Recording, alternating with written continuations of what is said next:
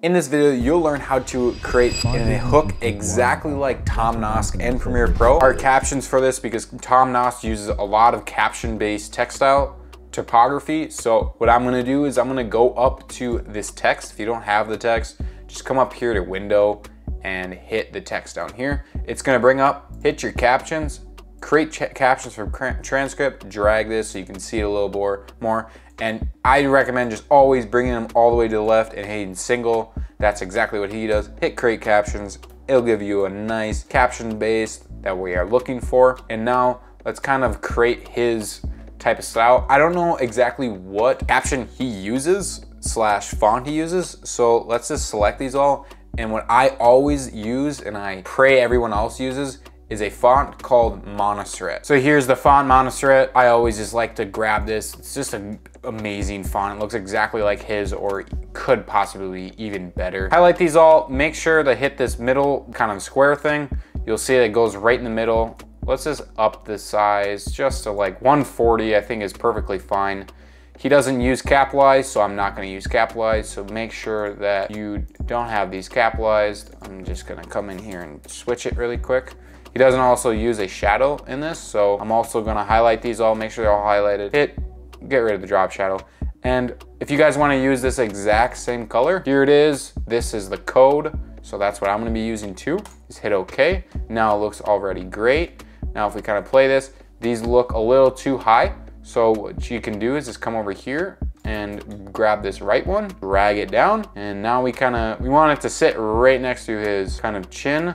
So just up a little bit more, and let's see if this is a little too close. It looks like a little too close, so let's just bring it down. Now once we've did that, everything is looking bougie. We can simply just make sure they're all highlighted again by just kind of left clicking and dragging. Come up to this windows, or graphics and titles.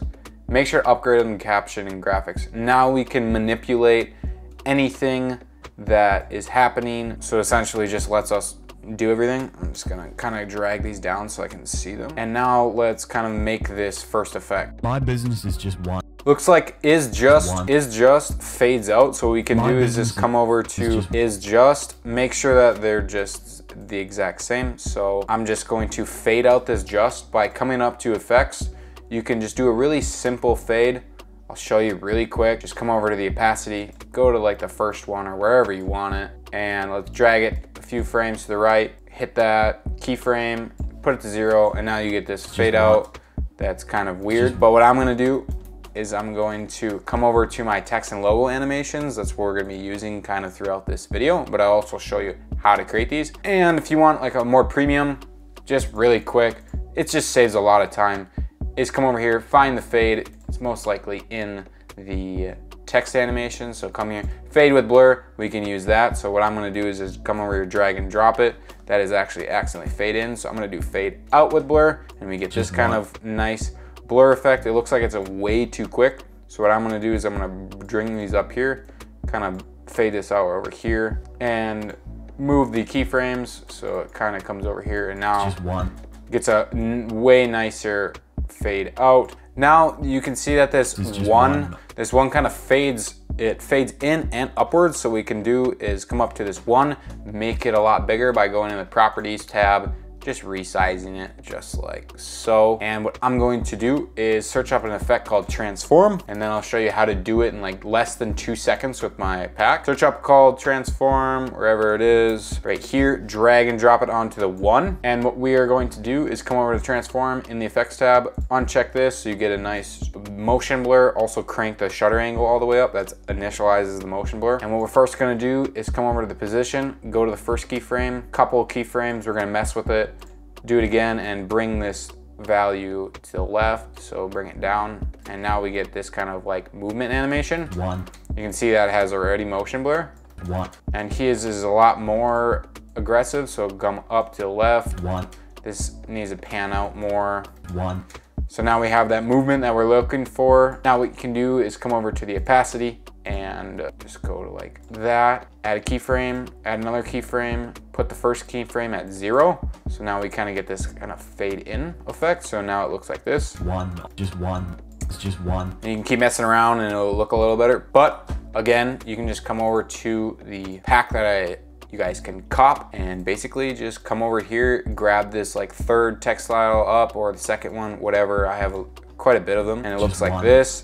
It pops in a lot better. Just a lot faster, easier to do. And bring this down a little bit, and now we kind of get his exact same effect.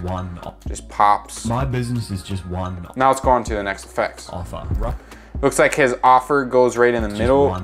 So what we can do is just drag this over here, bring this offer up too, and we want to drag this one all the way to the right to meet this offer. And wherever that offer is, he also makes it, I'm pretty sure, have a drop shadow so we can see that offer. So you can just come over to the offer, in the properties tab, click on drop shadow, and we can just mess around with the drop shadow really quick. This will increase that. This will kind of give it a little blur. Nice, I like that.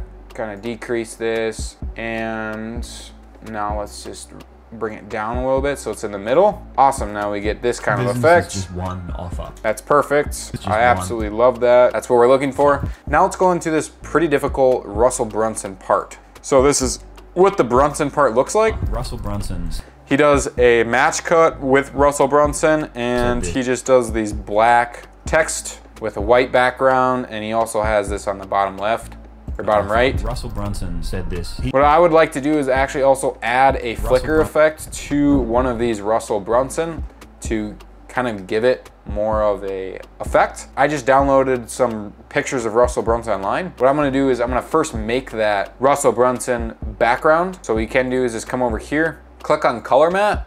It's gonna bring up a color matte that we're looking for. Make sure it's white, hit okay. Okay again, drag it where you need it.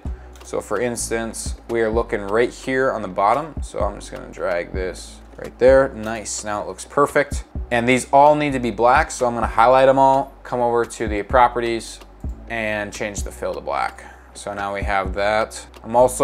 These are all the Russell Brunson, both of them are throughout the entire clip. So I'm just gonna drag them up here and put them to the right, just like so. Same with to the left too, so, because they kind of pop in.